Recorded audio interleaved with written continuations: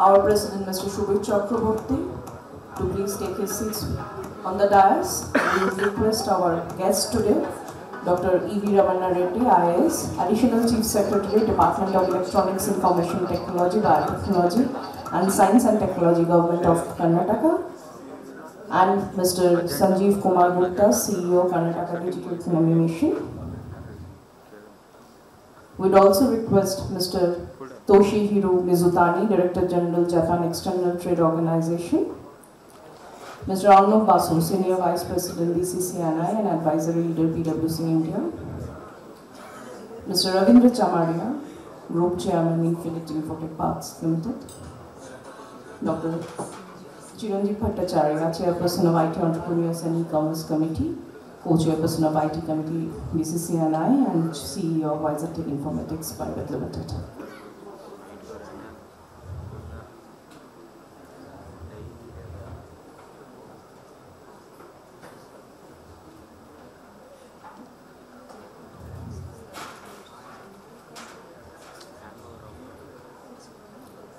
I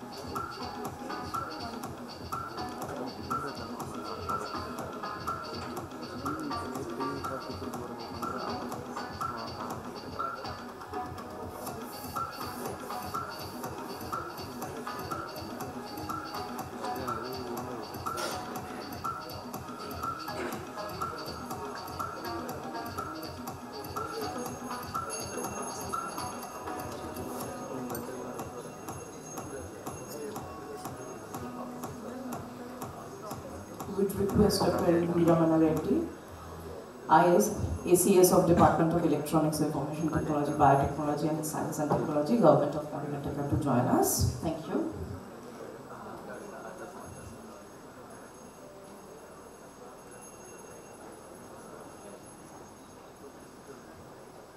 So with this, I would request the President of the Bengal Chamber, Mr. Shubhit Chakraborty, and Managing Director of CEO of Excite Industries Limited, to please deliver the welcome address.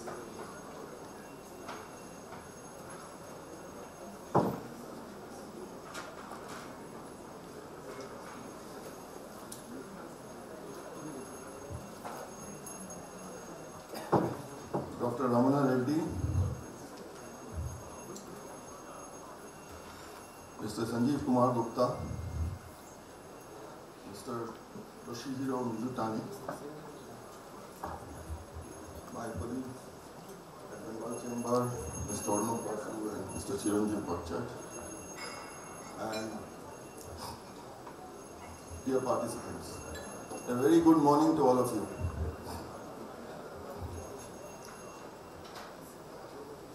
This is indeed a momentous occasion where Bengal Chamber is doing a Tech E-Summit in Bangalore. There is immense interest from the audience participation, which we have seen yesterday and today as well. I will not talk to you about statistics of how many startups have been in existence, how many of them have become unicorns, and what is the total investment. Those details are available in Google. What I will talk today is about a little bit of the historical context. Today we talk about startups, we talk about innovation. Who was the first person who talked about it? You know,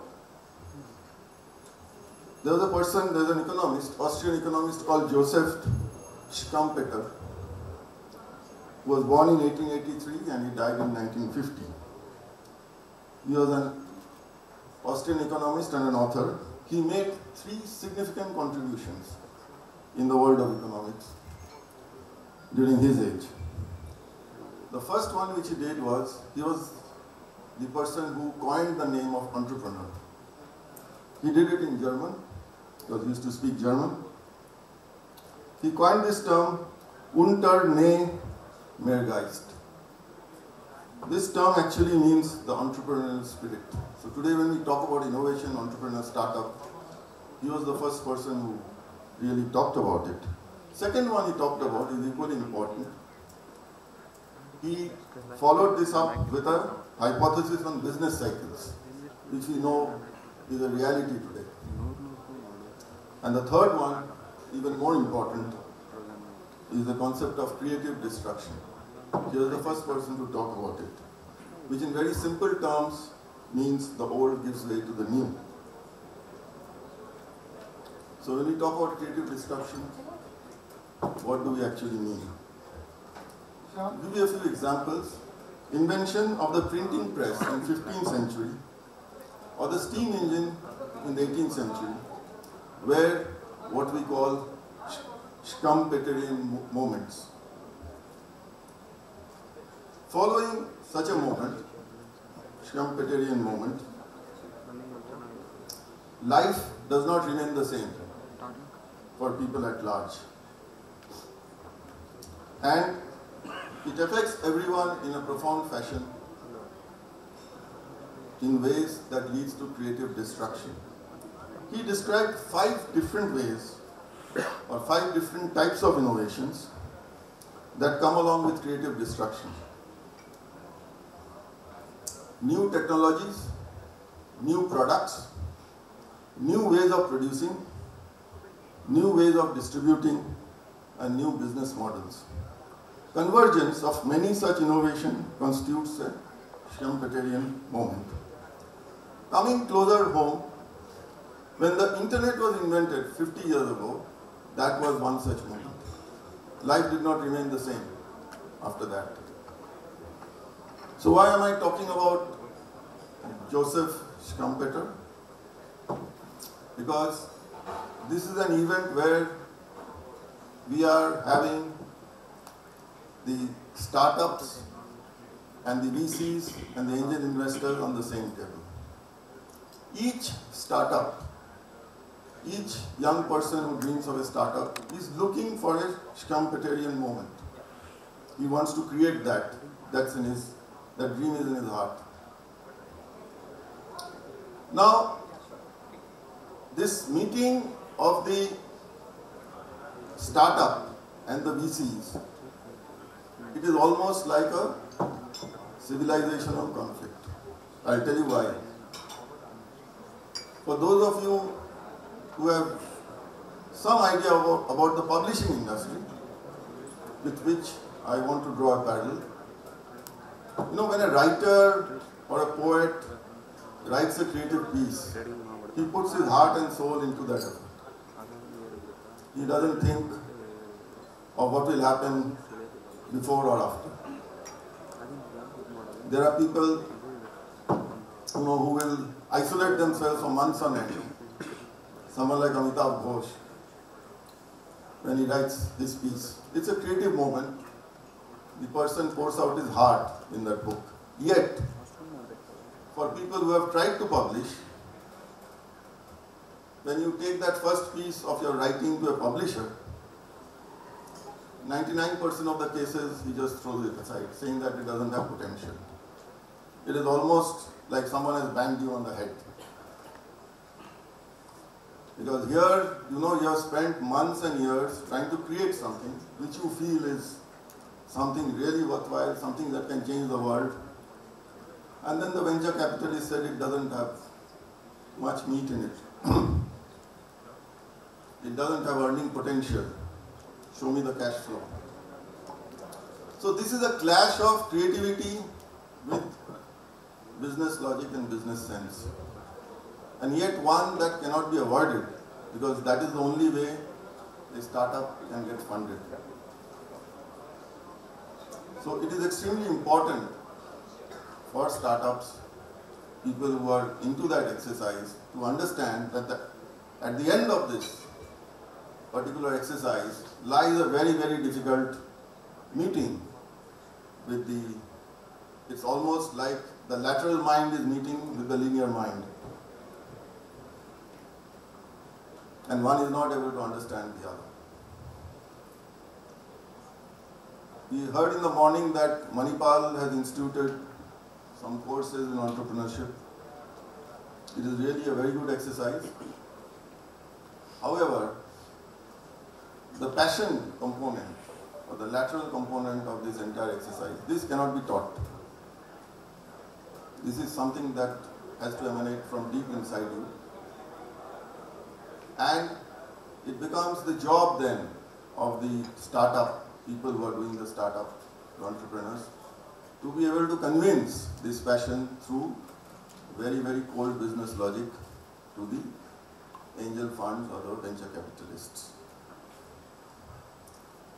So this is why it is very important that these meetings take place, wherein we have both representatives from both the sides, so that the youngsters can be better prepared to face the questions which they are likely to face tomorrow.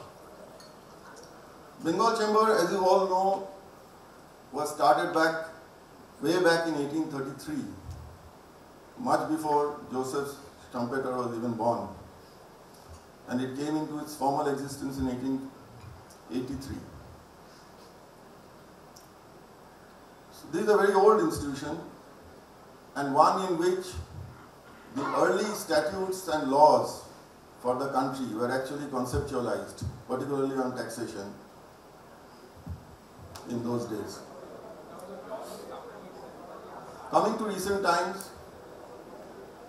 we have created an ecosystem at BCCI of startups through our own incubation center, which is Webel BCCI Tech Center. It is a partnership with Government of West Bengal, which has been joined by corporates including Bandhan, Infinity, HPE and others to support the promising startups, mentoring them in various aspects of business, including finance, legal, IPR, and connecting them with facilitating stakeholders like VCs and other funding sources are our primary focus.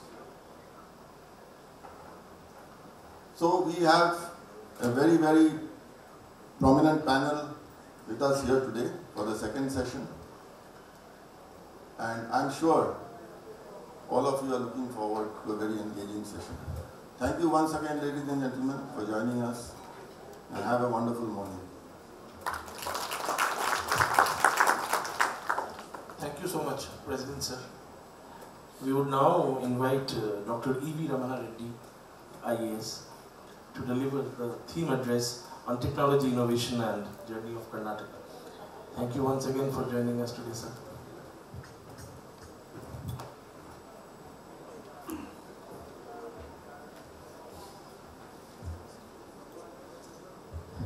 Good morning everyone. Mr. Subir Chakrabarti, President BCCI and the MD of Exide Industries. Mr. Sanjeev Gupta, CEO Kedem. Mr. Toshihiro, DG Jetro. Mr. Arnab Basu, Senior Vice President BCCI and Mr. Ravindra Chamaria, Mr. Chiranjeev Bhattacharya and friends.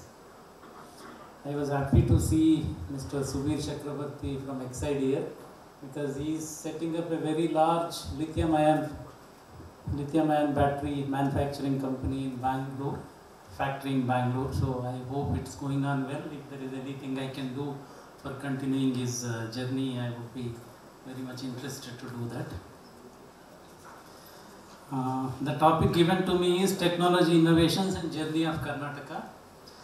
Karnataka's journey is almost in technology and innovation and IT is almost maybe 3 decades.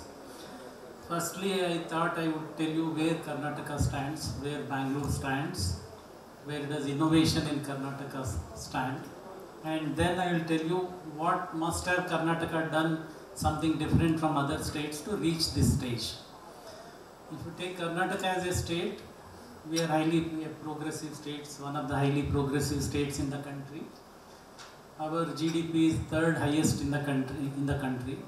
If you take GST, goods and services taxes, we are number 2 after Maharashtra. If you take direct taxes, again we are number 2. If you take exports, we are almost number 1 or little less than the number 1. We export about $125 billion worth goods and services. In the software, each one of you know that we contribute to 40% of India's software exports. But when you take software and services, our exports last year were about 101 billion. And if you take merchandise, it is about 25 billion. These days, everybody asks how much FDI has gone into different states. If you take foreign direct investment into India and Karnataka, a year before, we got 38% of the FDI which came into the country into Karnataka, which was about 22 billion. These days everybody talks of ease of doing business, and each state is doing its might to be in the forefront of ease of doing business and simplifying the procedures and processes. So we are ranked by Government of India as one of the top achievers in ease of doing business. When you come to Bangalore, Bangalore is 4th largest technology cluster in the world, not in the country. In the world, it is ranked as 4th largest technology cluster. We always boast of the R&D centers in Bangalore. We have 400 plus R&D centers in Bangalore. Multinational companies call them GCCs, Global Capability Centers. In fact, right after the independence, all the big public sector undertakings came to Bangalore, right from ISRO to HAL to NAL to BEL to all R&D centers in DRDO, they are in Bangalore. Then a lot of global capability centers, 40% of the GCCs which are present in the country are in Bangalore and Karnataka. In fact, many companies have their second largest R&D center outside their headquarters in Karnataka. Like GE has a technology center almost for the last maybe 23 years. Latest one being Boeing. They have taken about 45 acres near Devanalli Airport, and they are setting up again their largest R&D center outside their headquarters in Bangalore. 400 of Fortune 500 companies are there in Bangalore, and we always boast by saying that 1 lakh PhDs work in these R&D centers in Bangalore alone.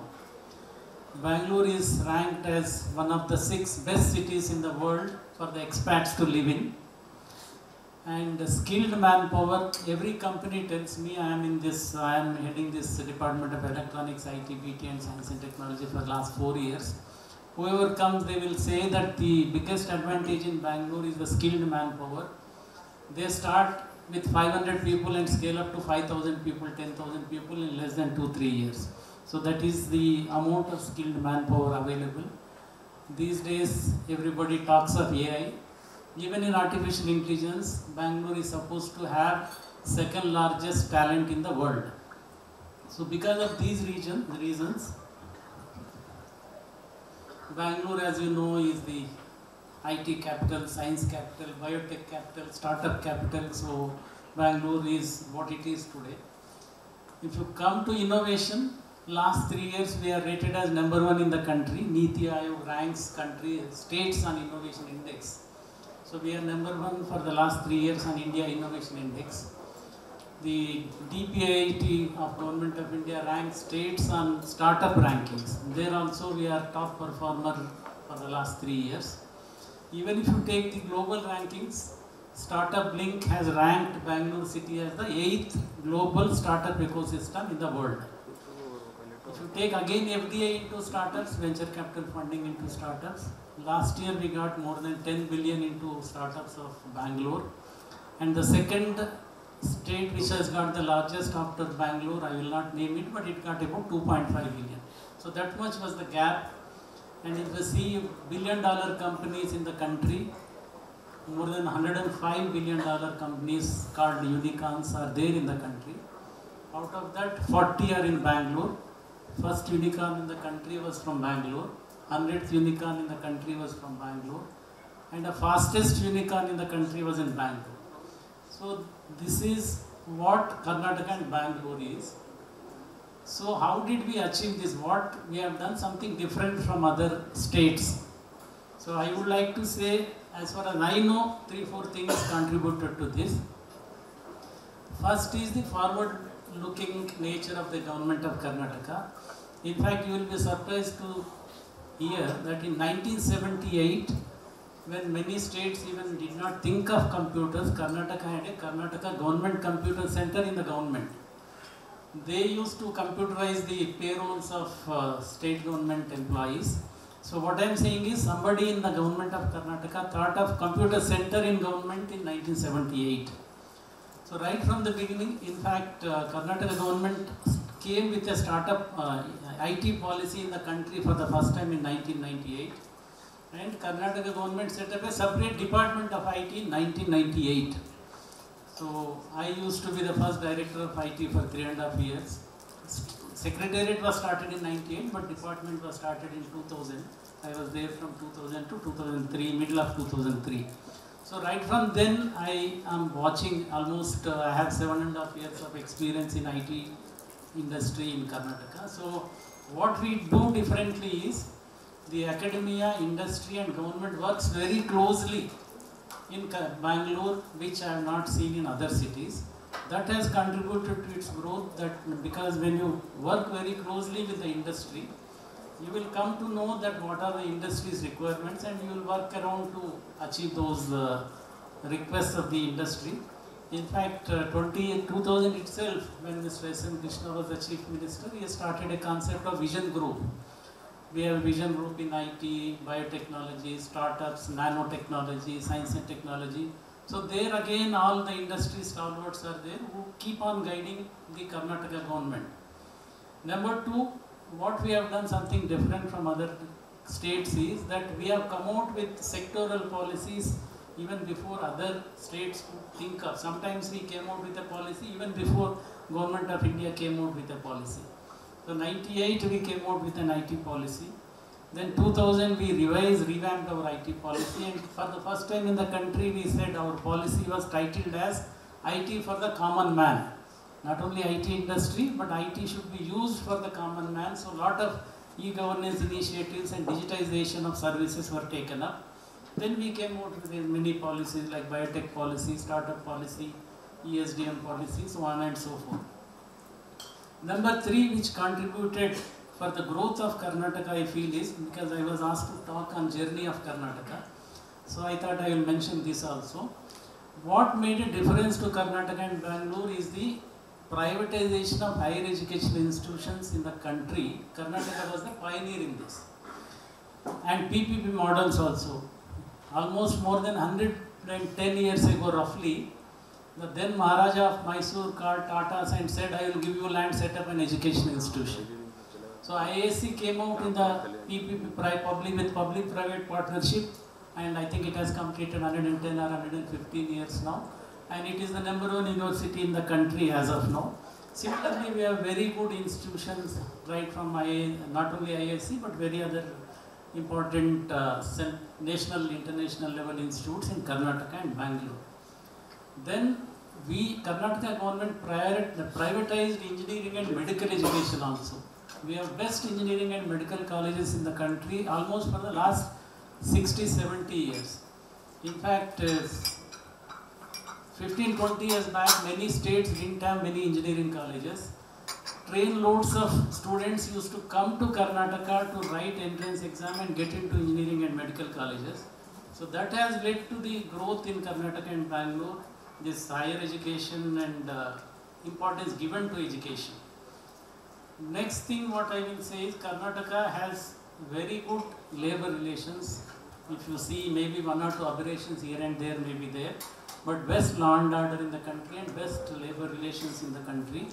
And Karnataka is rated as one of the fiscally best managed state, because if you say that I will give you something when you come to my state, I should honor that thing. So Karnataka always honored whenever it told the concerned industry that we will give these incentives. Karnataka always honored those incentives and never defaulted in giving incentives to industry which came to Karnataka. And we have governments, in fact, if I remember correctly, after almost last 35 years, no government came back to power in Karnataka, if I know correctly. Every time election, different government came. But in spite of that, the new government has continued the policies of the previous government and has continued to honor those promises given by the previous government and kept those promises. That is what has contributed to the Karnataka's growth in IT and other sectors. Lastly, these days everybody talks of startups and innovation. So I thought I will also mention about this. Under startups and innovation sector also, we have many programs. I will not go into details, but in engineering colleges, almost maybe 7-8 years back itself, we have started something called New Age Innovation Network. Then we have sector technology business incubators in higher institutes of higher learning. We have started a program called Elevate, where we give grant up to 50 lakhs to any company, any entrepreneur who has got a very good idea, and for converting that idea into a proof of concept, he needs money, seed money. So we were the first state in the country to have started Elevate program and started giving seed funding, and we have a very good venture capital fund called Kitwen, started about more than 20 years ago, which is doing very well. We have set up many incubators and centers of excellence in government sector also, private sector also. There are many. In fact, the biggest asset of Bangalore is that we have many incubators in private sectors and many venture capital funds in private sector. But even in government, in 10 to 15 centers of excellence we have started. With the collaboration, again, my first point I will go to, with the collaboration of industry associations and industry, not just by government. Lastly, we also do some outreach activities. Like we hold an event called Bangalore Tech Summit. Last year was the 25th event, Silver Jubilee event. This year we will be having a 26th event. Every November we do this. This year it is on 29th, 30th November and December 1st. There we encourage lot of startups. Last time 550 startups from all over the country participated. We provide them space at a very nominal rate. And a lot of industries participate. This also helped Karnataka in growing in IT sector. And another thing, not only outreach within the state, but we have a concept of Karnataka Unit for International Cooperation, where we work with various other countries also.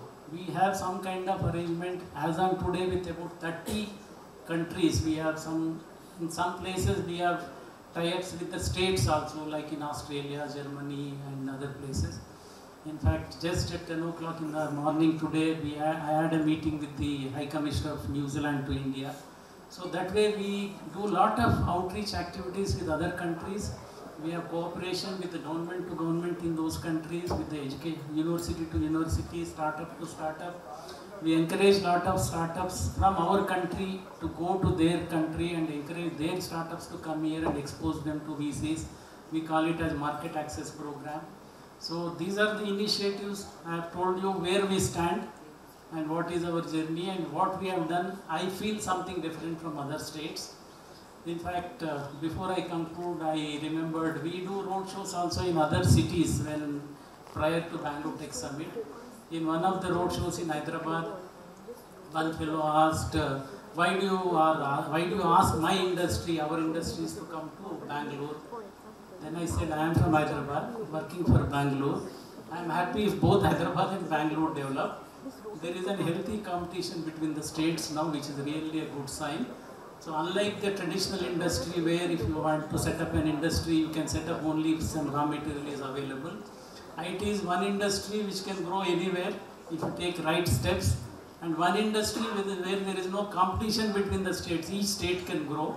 So I feel that Bengal Chamber of Commerce and Industry having this program in Bangalore is highly welcome. So I want West Bengal also to grow, and Karnataka and other states in the country to grow together.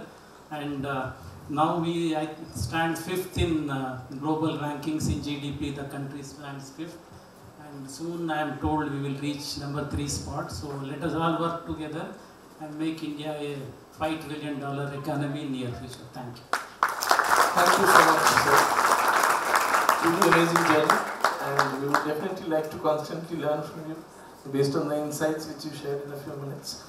We would now like to invite Mr. Sanjeev Kumar Gupta, CEO, Karnataka Digital Economy Mission. Thank you once again, sir, for joining us.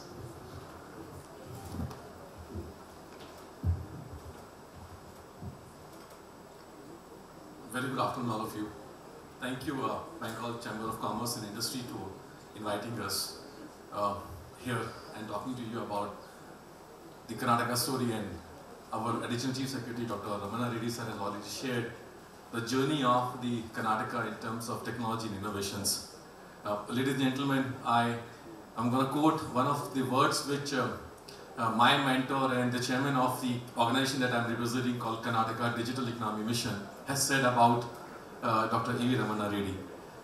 His name is Dr. E.V. Ramana Reddy. EV stands for the energetic, the electrical vehicle without any noise, make impact of journey of the Gani. Sir has been there for 3 decades, ladies and gentlemen. He's a one pioneer who has been standing tall, helping the industry and growing the economy of Karnataka in a strong way. We are thankful that under his leadership and under his mentorship, we are able to see the results here and take his steps and vision forward by the organizations like Karnataka Digital Economy Mission. I'll take a couple of minutes, but I want to divide my talk in 2 parts. One, what is this Karnataka Digital Economy Mission and why it has been set up by Government of Karnataka and industry? And the second piece would be that some of the features that we're trying to build up in a futuristic perspective, that what will land up in Karnataka in coming years. And maybe that could be a conversation that we can have. India's aspiration is about $1 trillion digital economy. Karnataka is a leading state and has a little bit larger responsibility as compared to the other state to say how we can contribute more towards $1 trillion. So the industry and the government discussed together and said, let's aim for a higher number of contribution from our side. Maybe somewhere around $250 billion or $300 billion, the range of this that Karnataka state alone can contribute to the Honorable Prime Minister's vision of $1 trillion digital economy. And if that's an aspiration, that's the aim that we're looking forward, then we have to design a mission which can work on the initiative and strategies that can achieve those numbers. And hence the Karnataka Digital Economy Mission was born. And it was born again by the same, the leader who has been the visionary leader for us, Dr. E.V. Ramana Reddy, put together the thought process that let's work with industry and design this structure of the organization. The structure is very unique, friends. It has never been seen in India and in Asia as well. The structure is that the strategies or the plannings or the change in the mission or the achievement of the numbers can only be done with a strong partnership with the industry, and which has been seen for the last 3 decades in Karnataka. How do we strengthen more and give in? So instead of saying that we will work with an industry and etc., this time sir told us and said, let's say industry will work with the government and we will enable through this process. Shift the gear completely. And hence this Karnataka Digital Economy Mission has 51% equity with the industry and 49% equity with the government. 51% equity is represented by the NESCOM, ISA and ASSOCHAM as an industry, and the 49% with the government. The board of this organization, Section 8 company, comprises of the representative of these as well as the top chief bureaucrats of our departments of industry, finance, skill development, ITBT, all whose matters to grow the digital economy in the state. So these are all top bureaucrats sitting on the board and along with the representative of this. But the beauty is that the OPEX of running this organization is not with the industry. OPEX is completely given by the government as the budget provisions. So you see what's happening is that industry is on the top seat, or you can say a car is driving now, going to drive, where the driving seat is available with the industry and the co-passenger seat is available with the government to say support that and design it. Then we designed 5 different focus areas for us. One, the IT, ITS and GCCs, which College sir was talking about and the numbers I was saying. The second one was about ESDM, the electronic system design manufacturing. And the third one is startups in tech field. These 3 becomes like a typical company. All of you run the businesses, the P&Ls for us. Every year to year, we need to understand where we are growing on those P&Ls. And for these 3 P&Ls, we have 2 different focus areas of enabling one. One is the talent accelerator. How do we create a future talent available for the industry and an ecosystem in the state? And the 5th one is beyond Bangalore. That means creating more Bangalores outside Bangalore. In fact, I was here a bit early and the Honorable Minister was saying that I have to rush to, this part. If he would have traveled to Mysore or he would have traveled somewhere else, he would have felt, the fantastic environment and the travel time as well. So we're creating more Bangalores outside Bangalore with that focus area. Absolutely. These are the 5 provisions on which we are thinking. Thank you. So this is the organization which is doing in the last 2 years or so. Friends, we have been able to see the results as we're saying. Now, one statistic which Sir has already given, but in addition to that, out of $170 billion that country has raised by the startups in tech field, $170 billion. Around $68 billion is raised by only Karnataka-based startups. That's the way that we look at the numbers. And so this is a journey that we are trying to put together. Having said this, we're designing all the strategy. We have these industry anchors available for each this P&L and all those 2 horizontal layers. So what we design as a strategy to execute in the state for growth of that particular P&L is actually by the industry people. And they help us to design together. So every vertical has those. In the Beyond Bangalore, we have identified first 3 clusters, which is called as Mysuru cluster, 1. Second is the Hubli, Belgaum, Dharwad. The third one is Mangaluru cluster. And we have created, I'm just giving you the little bit insights, and maybe these are good lessons that we are looking at. And many of the states are also seeing that they can, replicate some of these models. We have done is that we have these products called Mysuru, Mangaluru, and Hubli, Belgaum, Dharwad. If I go to an industry, an IT's industry, or let's say Mr. Chakraborty is there, he picked up the Bangalore, but he would have picked up the other regions also, maybe the expansion plan will go through there some other time, is that we make a product of a cluster. And we sell the product. I'm a typical seller. With my background is that I started my journey in the Indian Surgical Services in 1998. I served 11 years in the Government of India, and then quit the service and joined the corporate worlds of IBM, Microsoft, and Accenture and run their businesses. And then came back to the quasi government where you can create some economic impact on not-for-profit. Why I'm using these words? I'm a seller. Because I'm not a seller from the government side, I'm a seller, habit came from the corporate side. I'm a seller. If I has to sell a product or a cluster, the product has to have a very clear product specifications, what I'm selling for, why the industry will buy this product, and has to be very clearly laid down. And one of the important 5-6 parameters on we work is clearly look at the talent supply which is available for the particular clusters. B, look at the talent availability in terms of the available who is employed right now, what type of job roles are already put in place. The third is current industry ecosystem. And the fourth one is the infrastructure, the IT infrastructure which is available there. And the fifth one is looking at the soft infrastructure. And then we go forward talking about the social infrastructure, talking about other policy incentives onto this. Then we create a P&L. And the P&L we say that if you are looking at, let's say, Bangalore or anywhere else in Hyderabad or Chennai, how do you see the results of your P&L and a bottom line impact that you see in operations in Mysuru clusters or in the clusters? And ladies and gentlemen, we have around 25% conservative numbers that impacts your business in savings or bottom line impact. With this, in last almost 24 months, friends, we were able to create 36 companies set up their operations in only these clusters, which includes a lot of stuff of good of startups as well. A fantastic journey. We started like a typical company. We're saying that we have only 1 or 2 pipeline companies with us in discussing who's who come up. We have now around 150 companies in our pipeline which are having a discussion with us to invest in these clusters alone. So what I'm trying to put together is that the journey which Bangalore has seen, the Karnataka has seen in last 3 decades or 2.5 decades is now also getting another steep up, while 3 another growth centers that we are trying to push together is taking a curve in a different direction altogether. And that's the way that we are designing our stuff. Coming to the startups in the tech field, and I want to share this perspective to you. Our journey, which has been seen today, is saying that 43 unicorns from Bangalore out of 105. What is the future? The future is the numbers of Sonicons. We have approximately 100 Sonicons in India. Sonicons soon to become unicorns. And out of those, I'm pretty happy to share with you, 47 are from Karnataka, Bangalore. So our pipeline is very strong. So we're looking at those numbers to go forward and say where we will be landing up in numbers. Having said this, 250 plus incubators and accelerators in the state. Having said this, we have around 21,000 startups in the state out of 95,000, 100,000 startups all over the country. The gentleman, Mr. Dhawani was here, is talking about of Mumbai becoming the fintech capital. Friend, I want to, just to correct you. Finance capital can be Mumbai. The fintech capital is Bangalore and will remain as Bangalore. We're working on this part. The 10 unicorns which were born in fintech, most of them were actually from Bangalore. The people like, Razorpay, they shifted their operations from other part of the country, come to Bangalore and set up the headquarters. And today they are the profitable business.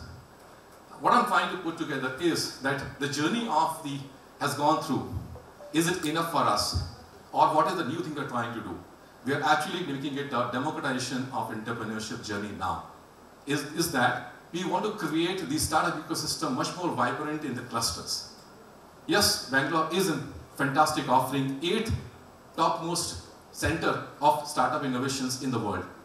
Can we create a map where Mysore is also on the world map, where the Hubli Begaon Dhawad is on the world map, on the startup and innovation? What is it we need now?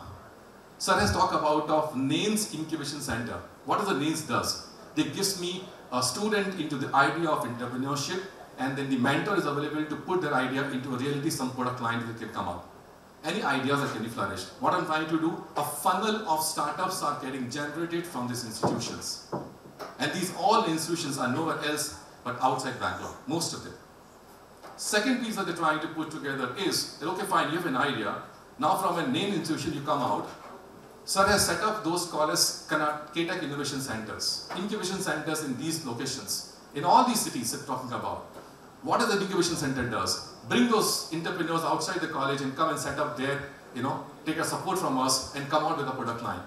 To add on to this layer, Sir has talked about of an Elevate program, where the idea to POC up to 50 lakh grant is available by the government in a proper jury format. So a person can get up to 50 lakhs to convert their idea into a POC. And once it has been done, then the question comes of, if I am a successful product maker, I should go to now Bangalore because there is no accelerator there. How to accelerate my business? So Sir has recently, last year, Sir has started a program called as Karnataka Accelerator Network. And through this, what we're trying to do is 3 mature accelerators from Bangalore and 1 each in these clusters are getting mentor and mentee relationship and designing a program where the cohorts is going to be working in the clusters as an accelerator, and they will be going at 100% funded by the government. Thanks to Sir that who has been able to do this all effort to bring this accelerator network into this part. So from an idea, from a funnel of startups to incubation center to the accelerators, which is now in the clusters itself. Next level, a fund. How do we give them access to fund? The fund is available. It's in Bangalore, a lot of VCs. I know Sir has talked about a Fortune 400 companies are here. But let me tell you, if you pick up all the top VCs in the world, 90%, 85 to 90% VCs have operated from Bangalore. All of them. Can we bring this part of the access of fund closer to the decentralization way towards these places? And that is another journey they're doing. With a lot of discussions, we have started now a new program called as Cluster Seed Fund. What is Cluster Seed Fund is? The first time in India, a Mysuru seed fund up to 25 crores is being worked out by government of Karnataka is being approved it and giving a fund for setting up this fund only for entrepreneurs from Mysuru region, only for entrepreneurs from the Mangalore region, a separate fund Hubli Begaon Dhawad. That's the way they're changing the color. So what is going to happen in future? The future is that you will find those vibrant startup entrepreneurs coming out on those regions and putting a thread and saying, I am successful based off this. I give you an example. In Mangalore, there's a company called as RoboSoft, which was there 10 years back, and they became almost a pretty good company from Udupi region. They were actually serving a lot of products and applications in the field of Apple stores and etc. They were one of the largest one. They sold their companies to Japanese company there, multinational company of around $100 million, based out of Udupi, etc. So there is a possibility. There is a great thing that we can do. This is the way they're trying. This cluster seed fund become another example for us. Having said this, how do we create a market and the mentorship program for them? So we're trying to push together to create more TIE chapters into this level. Because the TIE chapters are nothing but twofold they bring in, industry people and the angel investors. How do we create those TIE chapters? So we have got now in Karnataka. Karnataka is the only state which has the largest number of TIE chapters than in India. We have a Bangalore chapter, we have a Mysore chapter, we have a Mangalore chapter, we have a Hubli chapter. And I'm pretty sure in a couple of years' time, we'll find a Kalburgi chapter also coming up shortly. But what is happening is you're creating those institutions now where the industry of the local and HNIs of the local region are coming on board on the tide. They are learning how to invest. They are also giving their industry experience to market access and along with it. On top of this, SIR has also established around 8 to 10 center of excellences in the country, in the state. And in these 8 to 10 center of excellences, giving us a NESCOM body to run the program, the ISA body to run the center of excellence, they bring the entire network of the industry. This model has been worked out for so number of years, and now we see the next level going on to the decentralization level. Friends, this is the journey that we are on right now to make the democratization of entrepreneurship a reality, a model which can be looked into by the country to replicate on this. I take this opportunity and thank you so much. I want to just share this part of the statistics to you and make sure that how many of you are from Karnataka or how many are outside from Karnataka? Okay, so I see a lot of people are from Karnataka. And also those who are not, we are going to come out with on the airport at the Bangalore airport some sort of a lounge for any entrepreneur from any part of the world. If landing in Bangalore airport, the first welcome address is come to this lounge, let's have a chat. What do you want in this Bangalore? And the Bangalore opens the heart without any culture, without any religion, without any biases. Open the heart and welcomes you all in the entrepreneurship of this. Thank you so much. God bless you. Thank you so much, sir, for sharing your wealth of experience and the successful strategies implemented. Coming to JETRO Bangalore, Bengal Chamber of Commerce and Industry has been working consistently, very closely with JETRO to deliver a special address on Indo-Japan startup collaboration. Thank you once again, sir, for being here. Thank you very much for the introduction. Good morning, ladies and gentlemen. I am Toshihiro Mizutani from JETRO. JETRO is a Japanese government-related organization. Next page, please. Can you slide? Yes, thank you. Yeah. Who we are, JETRO. JETRO is, we have offices here in India, 5 offices. And in a total, in a whole world area, we have about 70 offices here. And I am doing a Director General in this Bangalore office. And actually, we have 5 offices in India, and one is New Delhi, and Mumbai, and Ahmedabad, and Chennai, and Bangalore. And we have 4 Japanese staff here in Bangalore office. And except me, 3 Japanese young women, age 20. So as you see, Bangalore is a very cosmopolitan city. It's very easy to, very friendly city. So except me, a young lady can live very easily. So next page, please.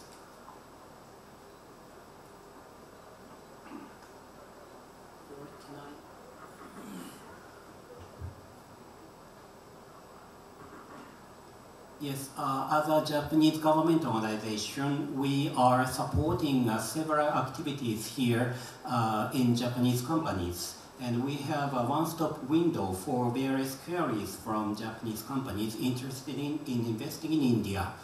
We also work on behalf of 1,400 Japanese companies in India to propose enhancement of business environment to the Indian government.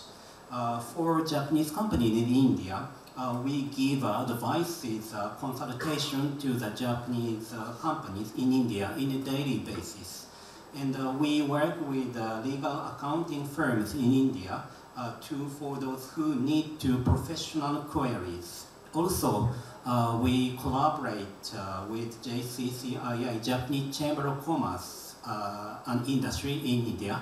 And actually, we have Bengaluru Chamber of Commerce Industry in Japanese organization as well to compile proposal for Japanese environment enhancement in India.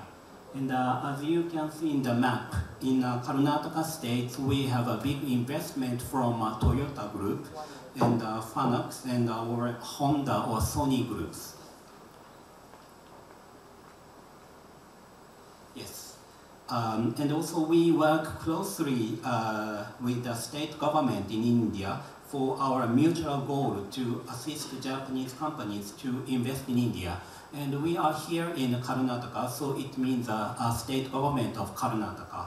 So we work together with state governments to collaborate as a partner organization in investment summits hosted by the state government, including organizing country pavilion and seminars.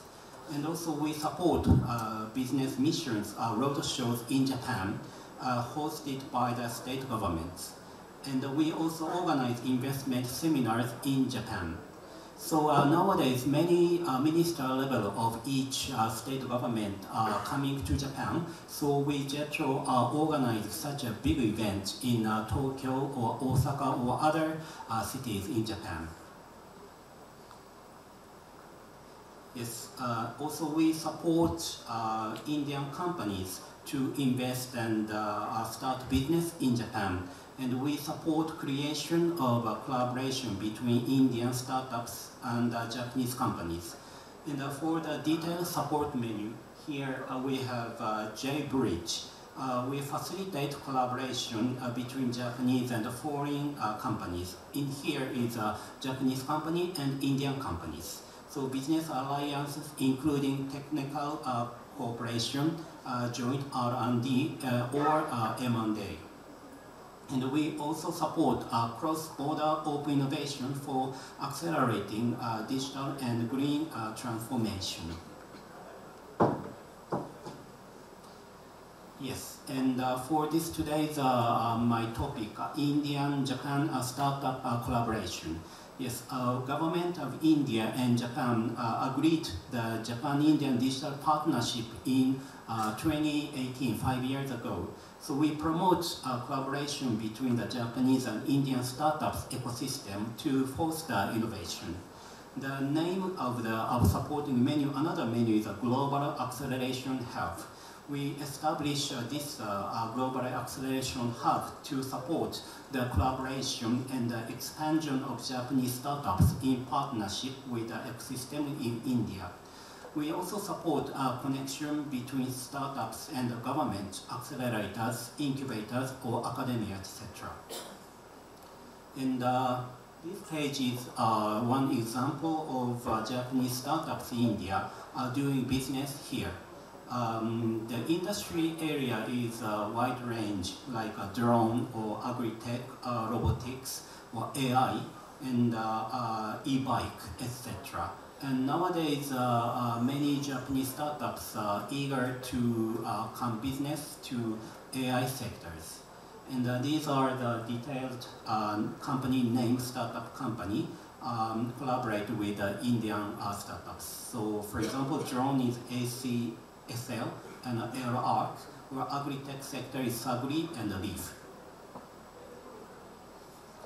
Yes, and sometimes our network is a bit limited to make a collaboration between Japan and India. So we are doing a MOU for these related local organizations, like you see, Nazmuda Shah Medical Foundation, C-Camp, or BBC, or NASCOM, or Micherio.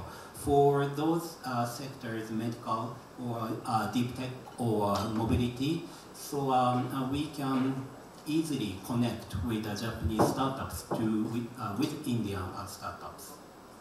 But sometimes it's not enough, so we need to cultivate other organizations as well.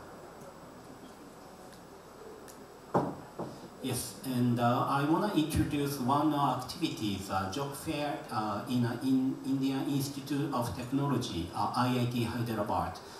Since 2018, JETRO has been holding job fair in Hyderabad.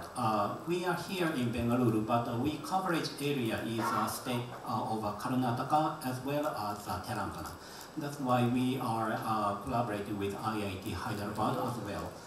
And last year, 2022, the job fair was held at the campus of IIT Hyderabad after finishing the COVID.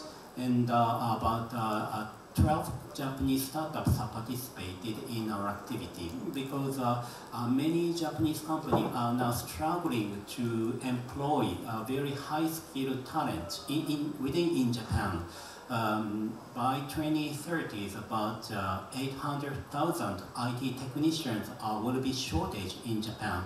That means we need very young talent from India. So that's why we are doing such kind of a job fair in India. So past participate company is Rakuten or Mercari or Sony, Denso, Toyota. Such kind of big corporation are now really keen and interested in hiring young talent in Japan. And this is for your reference. I want to introduce now percentage of industry in number of Japanese companies in whole India. It's not in not only Karnataka, but also this is a pan-India. And as you see, the right side is about 49% is manufacturing sector, and 16% is wholesale, and 6% is information and communication industry. And as you see, almost half of the investment account for manufacturing sector. The automotive or renewable energy, environment-related business, and the food processing. Yes. And currently in Karnataka states, because of that, this city is a hub of the IT or innovation sector.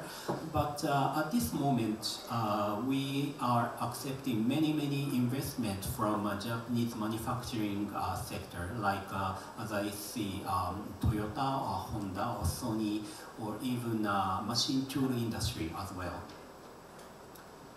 And this is also, I want to introduce a Japanese industrial township, we call JITS.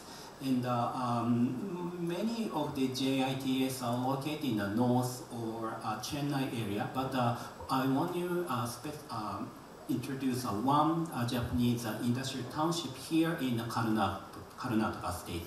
It is located in Tumakuru, and we strongly collaborate with the state government, and we are currently promoting more investment from Japanese companies. And at this moment, in this Tumakuru area, we are inviting 3 Japanese companies, including Toyota Brother Industry and Hitachi Astemo companies. And hopefully, one more Japanese company will increase here in the Tumakuru area. And yes, for the retail sector, I want to introduce our activities. Yes, retail sector is sometimes some restrictions by the Indian country, but we are struggling to cultivate this huge market. So as you may or may not see, Uniqlo or Muji, such kind of retail shops are opening recently here in India. And hopefully in Bengaluru area also, these Japanese retail shop will be increased here. And I want to introduce one Koko Ichibanya. This is actually a curry food restaurant of Japanese curry. Of course, India is the most famous country in eating the curry, but in Japan as well, about 100 years ago, it's come from UK, and we have a Japanese curry. So Koko Ichibanya is the biggest curry chain, franchise chain in Japan, and this Ichibanya came to India. It's very challenging because the taste of the curry, Japanese curry, is totally different from India. So the Ichibanya is now very difficult time to introduce and to make more Indian people to introduce the taste of Japanese curry. Yes, and the last page is I want to introduce to focusing on the Japanese companies' activities here in Karnataka states. Yes, we have about 5,000 base in pan-India. Actually, 4,901 Japanese companies based here. And Karnataka state consists of 537 Japanese companies based. So the fourth largest accumulation in pan-India. And the number is actually very increasing in Karnataka state. And yes, the last one is just for your reference is to introduce Japanese companies located in Bengaluru area. Actually, state government prepare many industrial zones like JITS, Vasanta Narasapura or Dodaparapura, Davaspet. There are many industrial zones. Yes, and yes, in a Bidadi area, we have the largest Japanese manufacturing accumulation. So Bidadi area is mainly investment from Toyota Group. Actually, we have many Toyota Group production sites in Bidadi area. Yes, that's my conclude my presentation. Thank you very much for your attention. Thank you very much, sir. We will now invite Mr. Anna Basu, Advisory Leader, PwC India, and Senior Vice President, Bengal Chamber of Commerce and Industry, to share his thoughts on the way forward. Good afternoon, ladies and gentlemen. It's obviously a pleasure and a privilege to be here as part of the Bengal Chamber. The Bengal Chamber of Commerce and Industries, wants to take this initiative forward. We are always looking at how we can add value to the startup community across regions. We learned from the Honorable Minister in the morning and also from Dr. Reddy how some of these things need to form an ecosystem, need to form a hive, need to be taken as a project, not as a matter of chance. And I think Dr. Reddy's session was really insightful in how, when we look at a result, we sometimes forget the hard work which has gone behind it. But I think when you look at startups, some of the concern areas of startups are also very unique. To cater to a large number of startups, it is important to collaborate. It is important to bring very broad expertise across the table to the startups. And we have tried a bit of that with Webel, with the Webel BCCI Tech Incubation. The Bengal Chamber has been working in collaboration with them and bringing quite a lot of startups, trying to mentor them, trying to incubate them and expand their network, and sort of mutually felicitate the broader ecosystem. But I think when you think of startups, the first thought which comes is investors. And we had a broad base of investors in the morning. The investors play a very important role in the startup growth. And whether you look at VCs, whether you look at the angel investors who came here from Bangalore, from Mumbai, from Calcutta, I think some of them who joined us, they talked about what they look at. Yesterday's session was also a lot about what they look at. And the Bengal Chamber would want to continue this journey to bring the investors to the startups. But I think if you look at some of the other things which are required, apart from just the investors, you need an exchange program. You need startup exchange programs to exchange ideas. You look at mentoring. I think one of the things which we have learned over the years is that it is not just important to get the investors. It's also important to mentor the startups in the early days to actually make them ready for the investors. In yesterday's conversations also you would have seen that the maturity to handle an investor query is also something which needs to be mentored. And then we would need to have training programs on very critical areas around, the supply chain, around omni-channel, around, intellectual property rights, around taxation, around governance. Many of these can actually make or break a startup if they're not having access to these ideas and access to some of the leading practices very early in their journey. And of course, you know, when you look at evaluation of the startups, the valuation, what kind of valuations are coming in, how they're accessing capital. Availability of a capital is sometimes, you know, more talked about than what you do with the usage of the capital. And some of these are very important things. Policy advocacy with, you know, research content becomes very, very critical. So I think the chamber obviously, you know, has the focus to go ahead with this. We have the rest of the day to talk about some of these. Just after this session, we would have a startup founder share with us some of his stories about what worked and what did not work, how his own journey made him what he is today.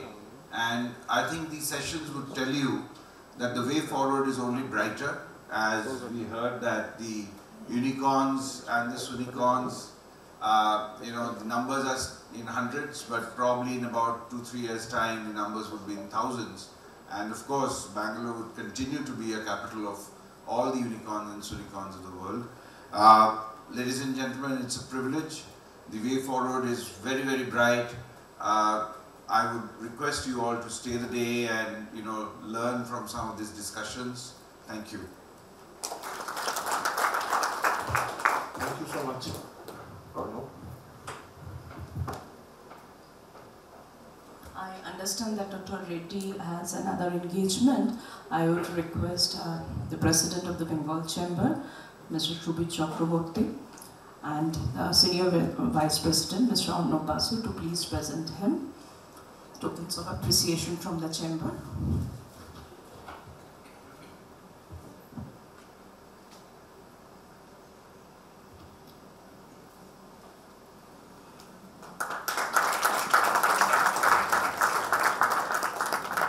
I must mention the Uttorio, it is of Dhonekhali Shari. Dhonekhali Shari is a GI tag product of Bengal.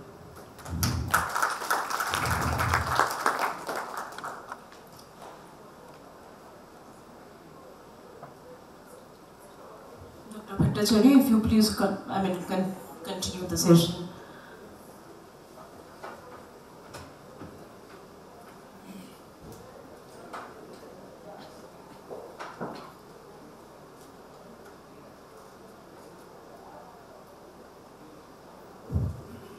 Thank you, Angana. We would now request Mr. Ravindra Chamani, Group Chairman, Infinity Infotech Parks Limited, to deliver the industry address, please. Thank you so much, sir, for being here.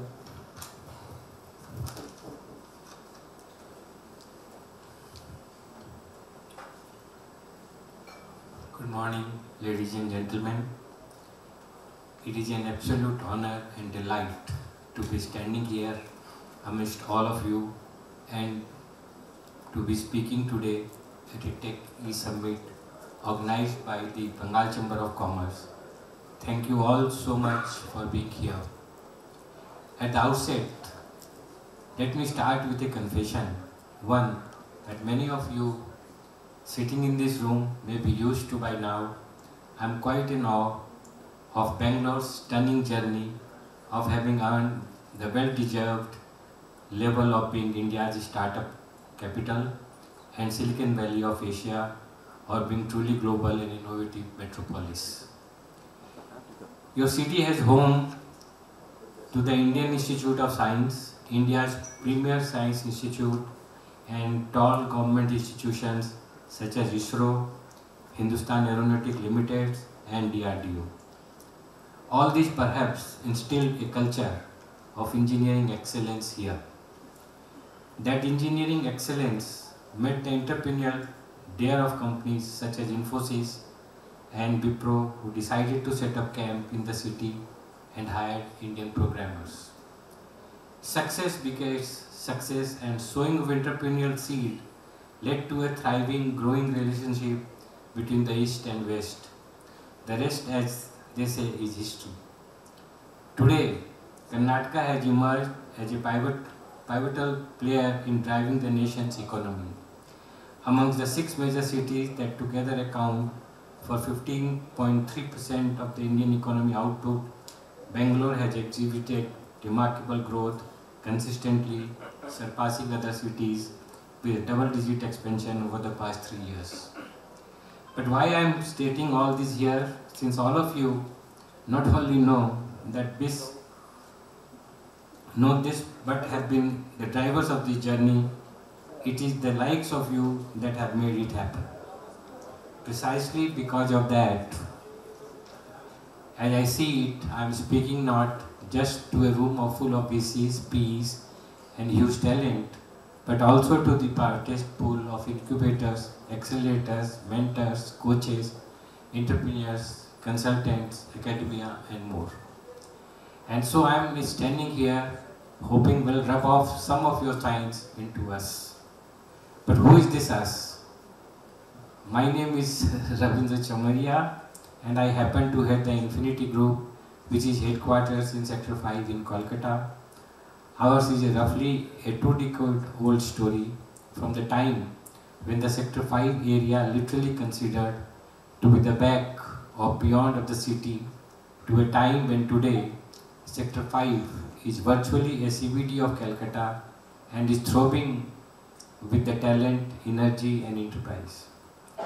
And since Infinity was one of the first startup shop in Sector 5, we have been credited for having catalyzed the IT developments and footprints in city. Today Infinity houses formidable brand of companies such as ENY, KPMG, PwC, L&T Mindtree and many others. Today we have well and firmly catalyzed.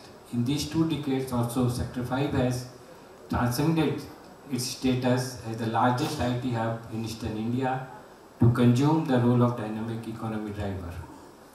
It has served as the catalyst for the comprehensive development of Greater Kolkata, encompassing areas such as Salt Lake, Rajarhat, Newtown, Eastern Bypass and Bantamma. This remarkable expansion has not only stimulated progress but also brought prosperity and recognition to the region. But we would like to go beyond this, and we firmly believe we have what it takes in terms of infrastructure, intellectual capital, talent to make that happen. As you know, every third IT professional in your city has her roots in Calcutta. Besides our preparedness to raise the bar, we also enjoy some strategic advantages such as being the gateway of the East, as well as offering low-cost talent, a great work-life balance and some world-class education institutions.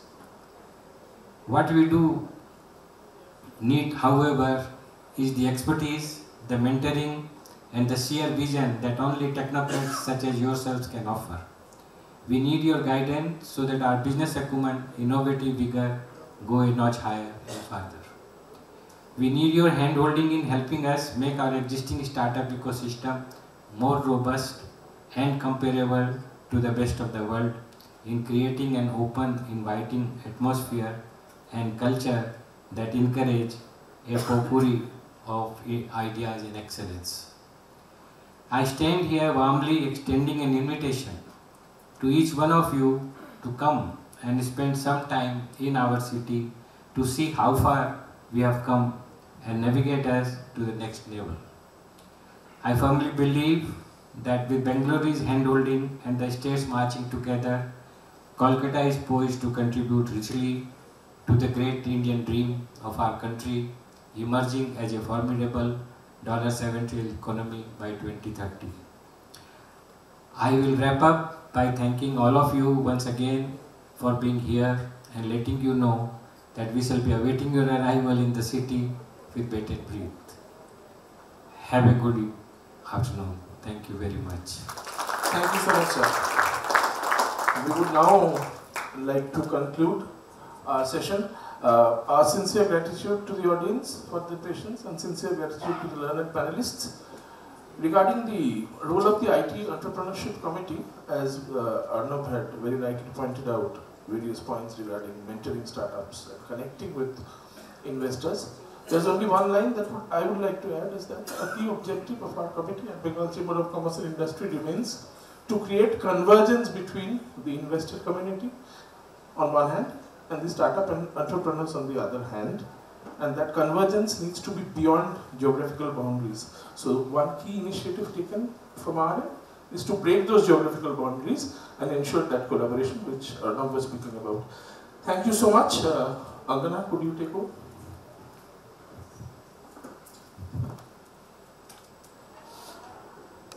Yeah, I would now request Mr. Shubhit Chakraborty and Mr. Arnav Basu to please present token of our appreciation to Mr. Sanjeev Gupta.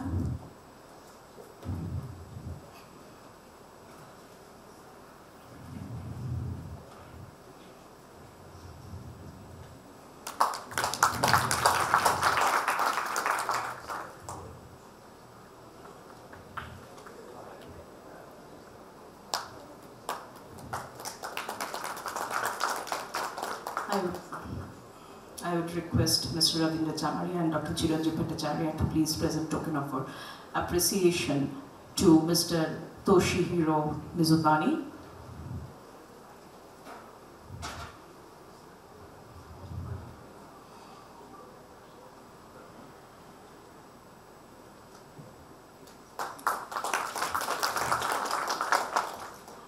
So with this, we are closing the inaugural session and we are moving on to the next session, that is